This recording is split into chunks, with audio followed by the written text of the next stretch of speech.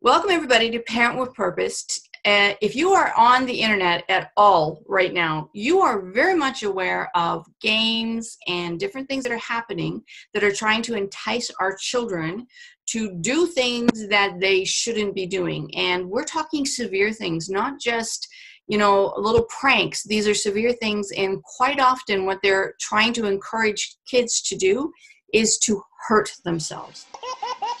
Really? And today our guest speaker is Meredy, and she ended up sharing something on Facebook. It was a picture that her daughter had drew after she was watching a game. And so we're going to kind of just jump right into it a little bit and talk to Meredy and find out kind of her life and what happened, and so that we can all become a little more educated and aware and keep our kids safe. So welcome, Meredy. Thank you. And so Meredy, tell us a little bit about this story. Basically, it just kind of started that Sunday night before she drew the picture. She had an anxiety attack. So I watched her struggle to breathe. She started sweating. I asked her what was going on. She said she didn't feel right. So I immediately recognized that she was having this anxiety attack. So I grabbed her, held her, rocked her, sang to her just so that she could just kind of breathe her way through it. And then she fell asleep because she was exhausted. So I wasn't able to speak with her that evening about what on earth would have triggered that. And then the next day at school, her teacher texted me the picture of the drawing.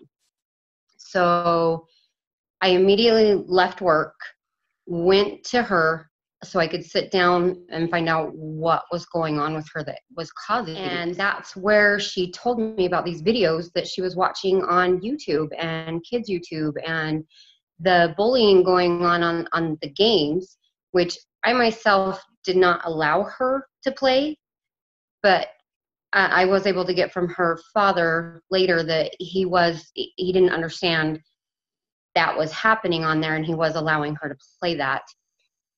But she explained that the drawing, she got the idea of the hanging from the Doki Doki video. And it starts out very cutesy. It's cartoon girls singing. And about 2 minutes in, it starts showing suicide scenes and self-harm. And that's where she got the idea of hanging herself. And the anxiety attack was triggered because of the Filthy Frank videos going around where he shows you how to slit your wrists. So she had the anxiety attack because she had the desire to go get a knife and hurt herself. And she mentally fought with herself to not do it. Sorry if I get emotional. No, totally understand. But it triggered this anxiety attack in her. She's 7. It was not something I was prepared for her to have to deal with at that age. And then going on and seeing these videos that she told me about just made me sick to my stomach of what was on there and what she had access to. And that's why I made the post that I made, because if I had no idea about this, how many other parents don't have a clue? We watch for 30 seconds or so, it looks safe, and we trust that it's safe, and it's not.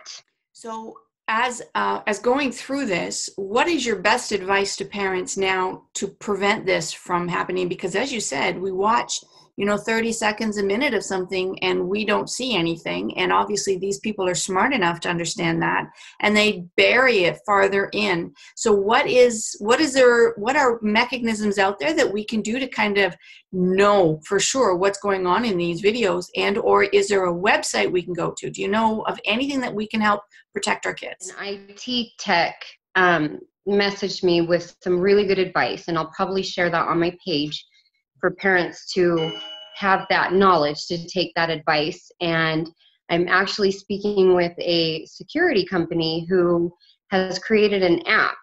From what I researched on the link, it's a very good app at monitoring activity on phones and electronics.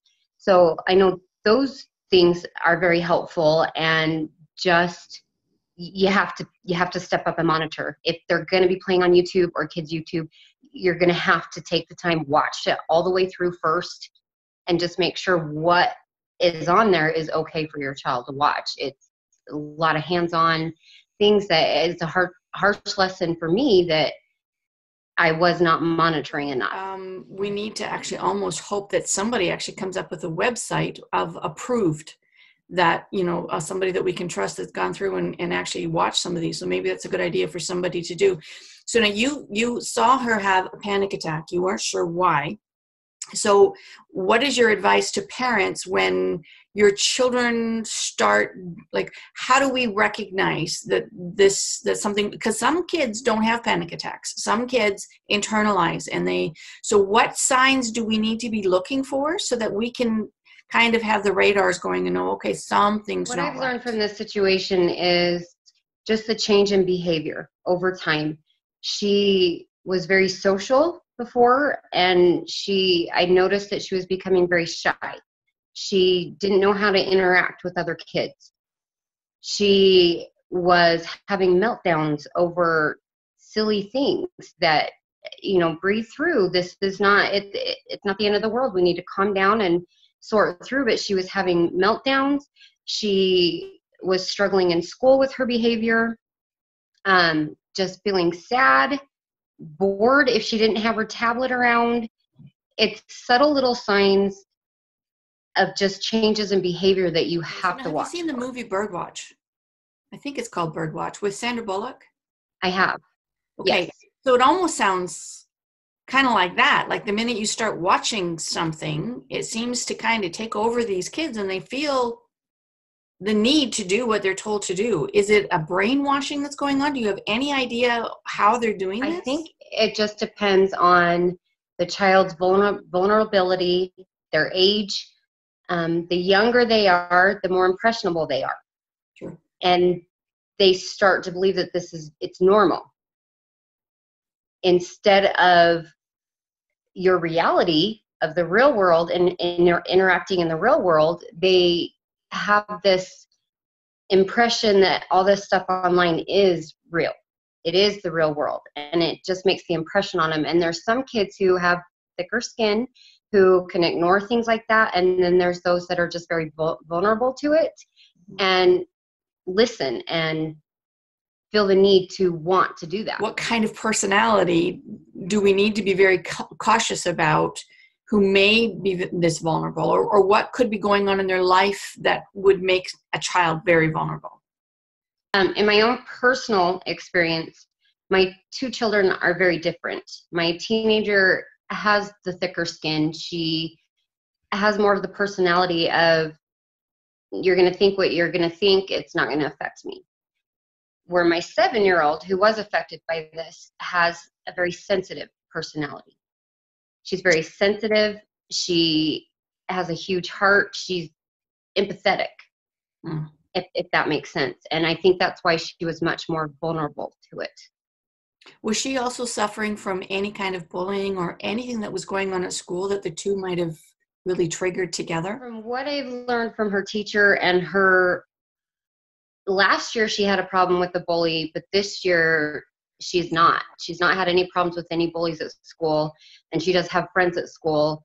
I do believe that this was triggered solely from the internet. All right, so you had an appointment today. That was one of the reasons why we had to schedule around that, and it was with the therapist and her school and her teacher.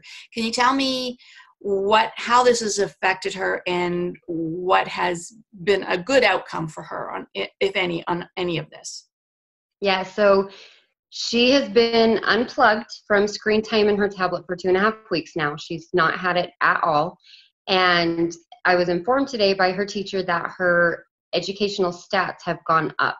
Her test scoring, her reading comprehension, everything has gone up, and her behavior has vastly improved in the class.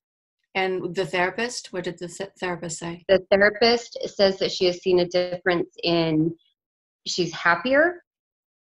We've expressed stories where she's more interactive with other kids now, and she's definitely doing a lot better. They're going to continue some more visits, but she's definitely already made some progress just from being away from it. There is videos out there right now called MoMo that we just became very recently aware of that are kind of the same kind of things. And we'll put those links down below as well. Is there anything you'd like the audience to know because of your experience? is there any one thing that you go, if I could talk to every parent in the world, this is what I'd want to say to them? Honestly, communication with your child. Make sure that you've built a relationship that your child can trust you so that they're comfortable enough to express themselves and come to you if the situation arises. I am lucky enough that my daughters and I have a very good relationship. We talk about everything. They're comfortable in coming to me instead of feeling like they have to hide it. They know that I will unconditionally be there for them and love them and help them no matter what. And teaching them self-love.